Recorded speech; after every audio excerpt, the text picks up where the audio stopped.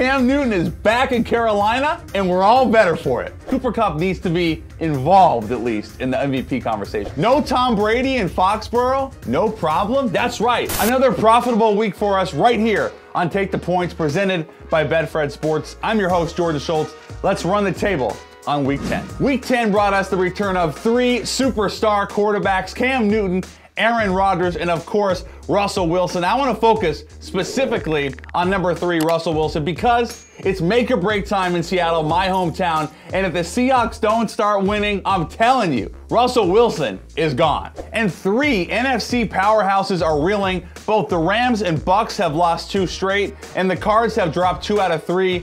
Let's look at the Bucks, though, the reigning Super Bowl champs, because last year, after their bye, Tampa went undefeated en route to winning a Super Bowl. This season, they've now dropped 2 straight to New Orleans and then at Washington, specifically to Taylor Heineke. My guy destroyed that defense, but I'm a little bit concerned because without Gronk and without Antonio Brown, Tom Brady has now thrown 4 picks in his last 2 games. We mentioned the losses. The defense has not gotten after the quarterback. I'm a little bit concerned, yes, about Tampa. No Tom Brady in Foxborough? No problem? That's right. The New England Patriots have won 4 straight games. Mac Jones is playing like a Rookie of the Year candidate. He comes off his best game yet, 19 of 23, 3 touchdowns and a blowout win over Cleveland. And suddenly, things are looking up for Bill Belichick, Mac Jones, and the New England Patriots. Not something I expected, to say the least. This time last week, I was eating a bowl of cereal. Those are the words of Cam Newton after Carolina went into Arizona and beat the Cardinals on their own turf.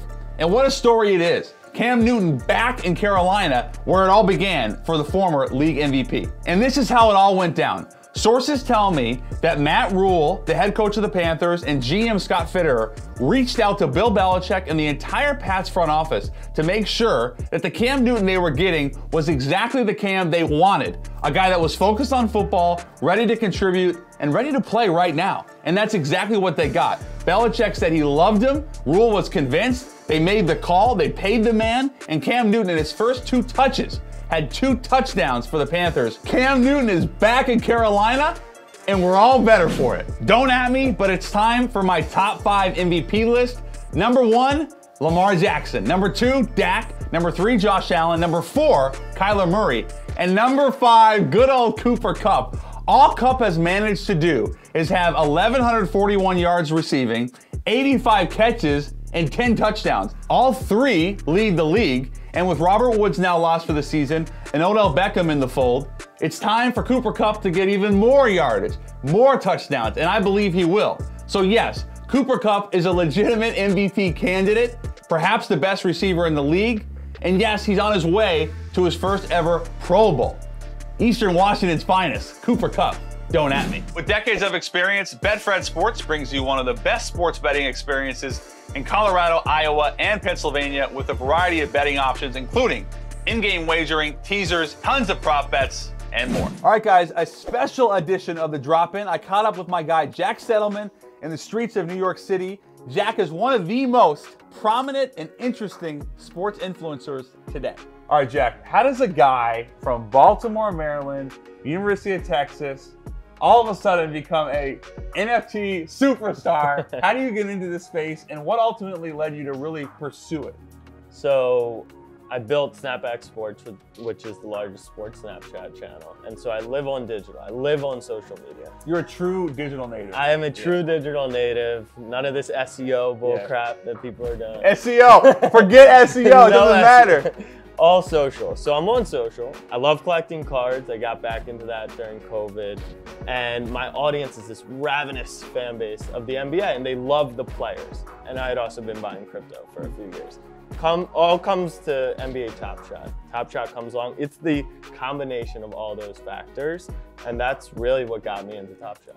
Did you have a certain player or play that you were like, I have to have that, and then that led you down the road? So Chris Paul is my favorite player. I'm a Knicks fan, but buying cards. Hold on. From Baltimore, love CP3, like the Knicks. Loved CP3 in Lob City and his time in New Orleans with Tyson Chandler.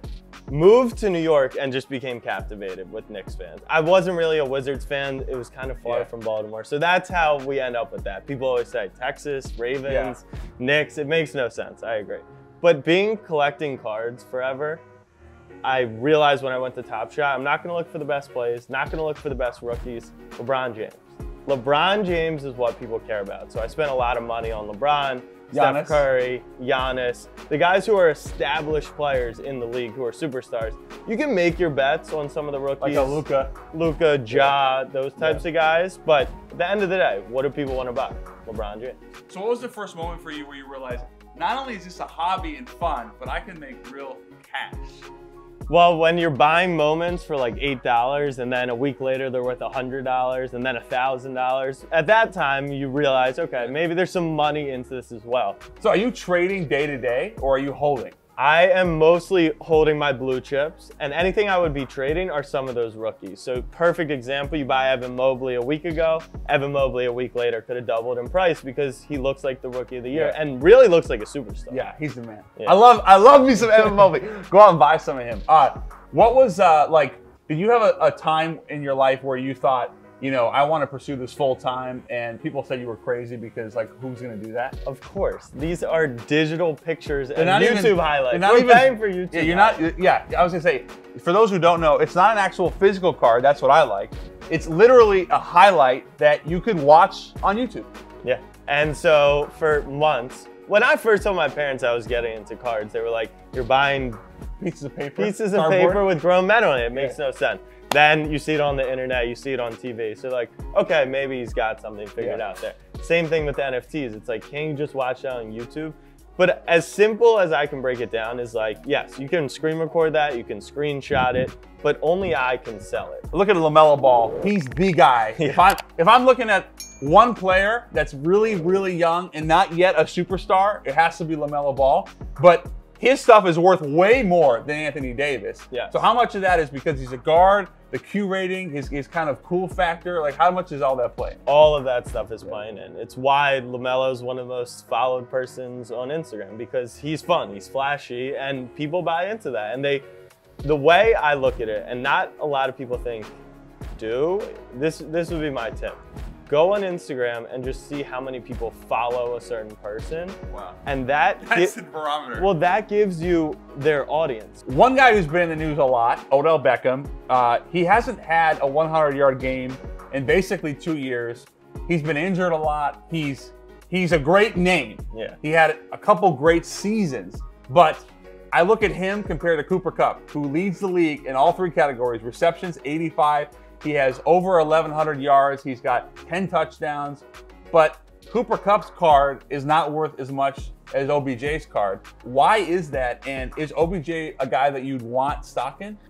You said he hasn't had 100 yards in 2 years, right? So I don't know if I'd invest in him, but I also wouldn't invest in Cooper Kupp for that reason. So is Beckham, is he a guy that has value even if he's not producing? He does, just because it's OBJ. And once again, go to Instagram, 8.7 million followers. Also, right? A lot of engagement. A ton of engagement. Hate and love, which is probably good. It's always good to have both of those, because when people are trying to make money, they don't really care if they like the person or they hate the person. They care about the end goal. And so if they think they can make money on an Odell card, they'll go and make money. Okay, so we've talked about a lot of players. We mentioned Trae Young wife. I don't know if you own any Trae Young, but I do not. What's the best single investment you've made to date? In the sports card world, I would say probably Ronaldo and Messi. I bought a bunch of their base Prism stuff from the 2014 World Cup before anyone was into soccer, and then people were like, oh, this is Messi, Ronaldo, like the two greatest soccer players ever. In the NFT world, it's probably been on Top Shot. We made a splash when I bought with a couple buddies, a LeBron Top Shot moment. It's out of 59, so super rare, and it's numbered 23. And so there's no PSA 10s, there's no grading system. So in NFTs, you just use serial numbers, and that's how, right? Number 23, number 1, those are your PSA 10s, BGS 10s. Your whatever 6, which is kind of an alternate jersey of his. Lower numbers, those are your 9s, and etc. So we bought that for like 50 grand. We all pulled in all our money. Let me guess. It's worth 500. We got a bid for $500,000, but we're holding it because It's LeBron. It's LeBron. It's number 23. It's probably his best Top Shot moment. So of course, financially, maybe it makes sense to sell this. And a 10x, we got that offer 60 days after. Most people that get a 10x, they sell. Yeah. But you have to look at the long-term potential. What's the top LeBron card going to? His logo, man. They can't price it. 10 million. Yeah, I was gonna say 8. Right. Yeah, 10. And so you think if NFTs truly catch on, and we're holding the grail, in the next 3 years, maybe it only goes up to 750 grand. But 10 years, could it be 5, 10, 20? Could it be? Who knows? Could it be 50 grand? Exactly. In 10 years. It could be $0, and that is part of the equation. Yeah. But we made this bet on the long term of LeBron James and NFTs, and we'll ride it out. Thanksgiving coming up. We got the Settleman family. I don't know if are you in Baltimore for this? I'll be down in Florida. You got the 85-year-old grandpa, the 72-year-old uncle. You got the weird step cousin over there. You got the half whatever. How do you explain what we just talked about to all of these people who probably either think you're nuts and or delusional, which is both, I guess, the same thing. You know how you don't want to talk about when are you getting married? When are you getting married? When are you having the grandson? Right. It's a very similar conversation. Yeah. But if they break you down after the second plate of turkey, here's how I would kind of handle it. I always start with the example of, yes, you can capture it digitally yourself, but can you sell it? And so I think that's one of the things, right? And another thing that might make a lot more sense to an older generation is there's fake Gucci bags, right? Fake Jordans. Those have easily made a massive market. Right. Why do you prefer to own the real thing over the fake? It's some part of it, right? It's almost tough to explain. Some part of it's just like human values. It's like, I don't want to be known as a fake. I don't want to flex something that is fake. So I start those two ways. Then if they're a little more technologically advanced, you think about verification, right? On Instagram, Twitter, all these platforms. Can you touch a blue check mark? No. But you know the intrinsic value to it. We know what it does more in the business sense, but from an outside perspective, you can see, okay, this person is more legitimate. That's kind of what's going on with the NFTs. So when I want to speak out saying this is a good NFT to buy, here's why I'm invested in NFTs, and I have a CryptoPunk as my profile picture, people are like, okay, that gives him a little more validity in this situation. And then they say, what's crypto? Yeah. And then you just say, let me get some more wine. Yeah, exactly. All right, Jack Settleman, I want to thank you a lot. This is the drop-in on Take the Points. Time now for Big Dogs of the Week, where we are 6-2 on the season. We're going to keep it rolling in Week 11. I like Dallas at KC, catching 2.5. I actually think the Cowboys win this game straight up in Arrowhead, and it really comes down to Dak Prescott, who was once again a magician in a 43-3 win over the Falcons. He had 3 total touchdowns, over 300 total yards. CeeDee Lamb was excellent, and I think Dallas's defense got back to that smash mouth football. I like the Cowboys straight up against the Chiefs. Time to welcome in Jason Silva from Betfred Sports for Week 11 early lines we love. Jason, the floor is yours. Great, Jordan. First game I like going into this week as far as getting on early. Right, we're talking early lines we love here. Patriots -6.5 Thursday night football. It's going to be a quick turnaround here in a couple nights at Atlanta. It's historically an organization who's dominated Atlanta. I don't think they've lost to them since the 90s. I don't usually like to look at those stats, but looking across here, Atlanta with the offensive line they have, worst ranked by PFF across the NFL, and the Patriots starting to eat defensively, starting to get into tune offensively with Mac Jones. Lay the 6.5 here because I don't see this one not getting past that key number of 7 come kickoff. You mentioned Mac Jones, winners of 4 straight. He comes off his best game, 19-23 against Cleveland. They blow them out. Is this a little pro patch, Jason Silva, that we need to worry about? You could say that, but no, you know what? We're just looking at the best number you can get, right? So as far as this one goes, you're not going to see it any better than 6.5. Atlanta coming off that terrible loss to the Cowboys. I don't see how anybody's going to be jumping on keeping that number under 7. So that's why we like it there. All right, fair enough. We're going to Jacksonville and San Francisco for your next play. Yeah, maybe a little bit of recency bias here looking at San Francisco. They played yesterday against the Rams on Monday Night Football, but another one I don't see not passing through that key number of 7 come kickoff. The San Fran actually on the road as well, 3-1 on the road this season, 2-2 ATS on the road, but nonetheless a team who's been traveling and playing better on the road than they have at home. So I like them laying the 6.5 at Jacksonville. Another one I don't see not going up through that key key number. So again, you bet this one now with San Fran minus 6.5. Yeah, after that Rams game, I feel like everyone's going to be on San Francisco. Nobody trusts Urban Meyer.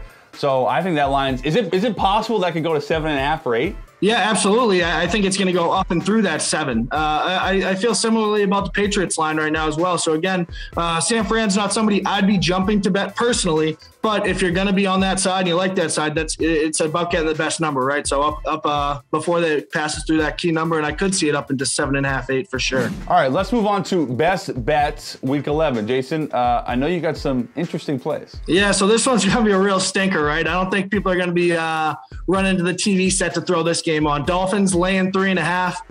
Laying 3 at the Jets this weekend. Both these offensive lines are very poor. But what I like here is the way the Dolphins are turning the corner, right? 2 wins in a row, coming off a primetime win against the Baltimore last week, which nobody was on, right? This is a Dolphins team sentiment's been very low on, but winning 2 in a row. I think this is a divisional game where they must win, and Tua back with another week after how we saw him play late in the second half last week to get the win. Give me the Dolphins laying the 3 at the Jets this weekend. Brian Flores finally got that defense playing. I actually like that as well, although I will not be watching, and I don't think you should either, frankly. What else you like? I also like the Bengals coming off a bye at Vegas. You know what? They had that emotional high after the Gruden fire. I thought, maybe this team can keep the wheels spinning, but man, have they looked really poor losing the Giants 2 weeks ago. No offense. Danny Dimes tearing them up. And then on the other end this week against Kansas City, they look pitiful. I just think the wheels have fallen off. Bengals coming off a bye week. I think that's very important for this young team. I think it's a great bounce back for them after that embarrassing loss to the Browns 2 weeks ago. You know what? I was on the Raiders, and you just convinced me. I'm going Bengals. I just flipped. Okay? I flipped. I might even take an alternative line, 3.5. All right, Jason, give me your best bet, also known as your Bet the Farm game. Yeah, we're going back to the Bet the Farm, one I mentioned already earlier as an early line. Patriots minus 6.5, and you know what? Maybe I am a homer, but man, the way they looked the other day, Christian Barmore up the middle, you got Matt Judon coming off the edge, and this Atlanta team who, like I said, ranks last in the NFL when it comes to PFF grades. I think across the whole line, everybody has allowed double-digit hurries on the season, so there's no bright spot there, and I think the Patriots can eat them alive, play efficient football. They finally get that run going, and again, I like the number where it's at now, so I'm betting the farm on the Patriots, laying the 6.5 at Atlanta this weekend. Jason Silva, Betfred Sports. Always a pleasure. Okay, so my best bets of week 11. I like the Cincinnati Bengals -1 at Allegiant Stadium in Vegas. The Raiders are reeling right now. I can't trust them. And Cincinnati, meanwhile, was reeling, but they come off a bye. I think Joe Burrow and that offense settles down. Look for another monster game from Jamar Chase. The Raiders are having trouble stopping the run. Joe Mixon is a Pro Bowl candidate, and I think the Bengals go in and win this game by, let's say, a nice 7 points. I like the Philadelphia Eagles -1.5 at home against the Trevor Siemian-led Saints, and really this comes down to the run game for me. The last 3 games for the Eagles, head coach Nick Sirianni has really committed to the run. Philly has 175 yards or more in all 3. We've seen Boston Scott, we've seen Jordan Howard, and Jalen Hurts has been excellent in the air, but also with his legs. I think Philadelphia rolls the Saints at home. And my Bet the Farm game is Minnesota getting 2.5 at home against Green Bay. The books are begging you to take the Packers after their impressive 17-0 win over Seattle, the first time Russell Wilson ever been shut out.